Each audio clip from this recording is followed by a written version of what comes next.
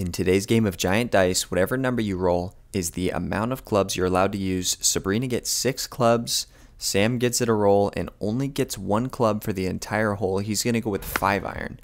And that's a rough way to start. It's a bladed 5-iron into the right rough.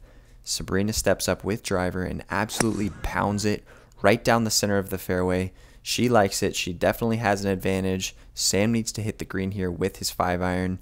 A little knockdown sends the ball way out right. It's about pin high, but he's probably got 20 yards left off the right side of the green. And Sabrina sticks the ball close. A few feet left for her birdie. She is in the driver's seat. The dice rolls away in the wind, but no worries. Sam's going to grab it and then hit his 5-iron that comes up short. Things are starting to look rough.